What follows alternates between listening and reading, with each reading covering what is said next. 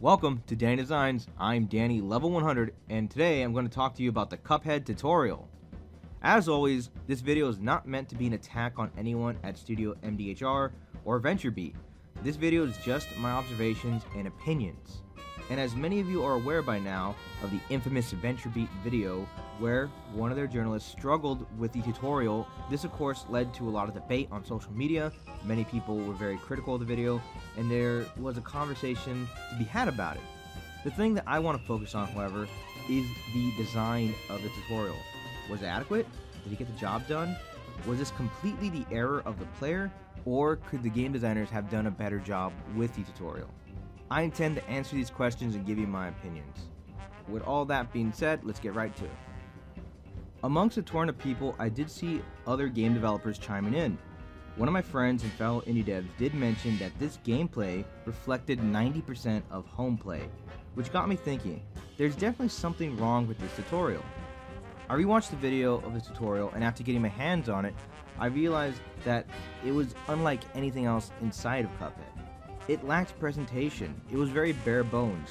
With all due respect, the tutorial does feel a bit like an afterthought. Let's take a look at the original video. As you can see, we have some obstacles with some instructions written on the walls.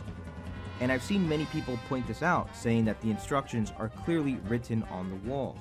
The issue I have with this though is that if you're a game designer, you know that you have to communicate things to the player as clear as possible. You need to make it very, very obvious. And I know some people would argue that too many games these days hold your hand, and Cuphead is about skill and not about holding your hand, but I find it to be very counterintuitive in a tutorial that needs to just give you the training wheels before they yank them off.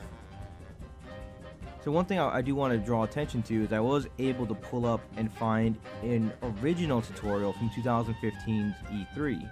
One thing you'll notice in all of these tutorials is that they don't really teach the player how and when to use their abilities.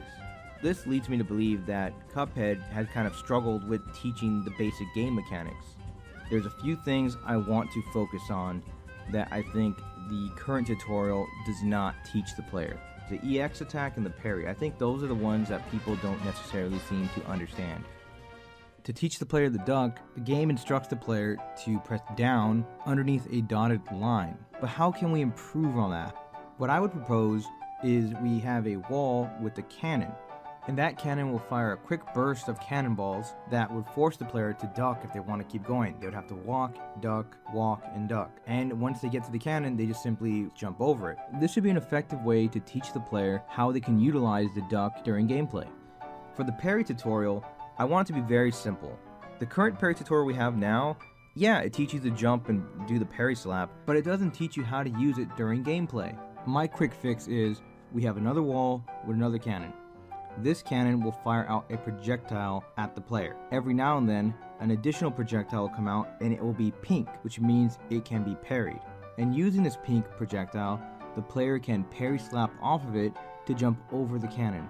We're teaching the player what the parry slap does, how he can use it to get away from projectiles, but also to get over obstacles. We also reinforce in the player's head that pink projectiles can be parried.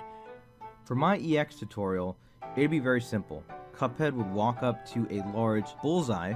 When you fire at it with your pea shooter, it will ignite only the center and maybe a little bit of the outer ring, but the third ring will remain white. The tutorial will explain that you need to build up your super meter so you have an EX attack. It will then allow you to fire your EX attack at the bullseye. When it makes contact, all three of the rings of the bullseye will light up and then it will explode, allowing the player to continue forward. Overall, I think these little changes to help explain the game mechanics will go a long way. If you're one of those people that say the writing on the wall was clear enough, I would argue it wasn't as clear as it could be. If you want the directions written on the wall, I would suggest bright and bold neon signs that will undeniably attract the eye of any player. So you might be saying to yourself that you're making all these changes based off what essentially was a bunk test. A bunk test is when you get somebody who is not familiar at all with video games to play test your game, and all the information they give you, all the feedback, is bunk. It doesn't really help you. It doesn't inform you on decisions to improve or fix your game. But I would like to point out that if you are a game designer or thinking about becoming a game designer and your immediate reaction was to blame the player and not even consider that the tutorial can be enhanced, you might want to take a step back and think about it again. So that is my idea on how to make the Cuphead tutorial better than what it is right now. Do you think my way is a little too on the nose, a little too simple? Or do you think that you have some other ways and suggestions on how to make it better? The whole point of this video was just to say that we could have made it better. If you have any suggestions on how you would approach this problem, let me know in the comment section. Tweet at me or even visit me at my Twitch stream and we can talk about it.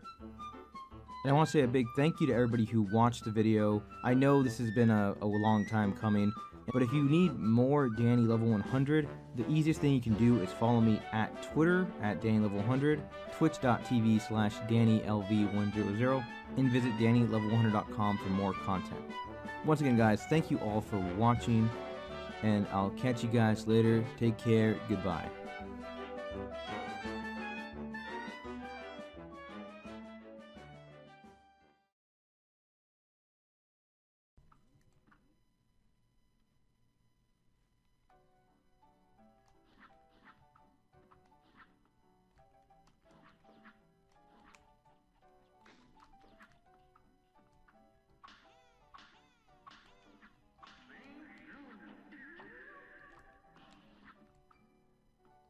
How fast was that?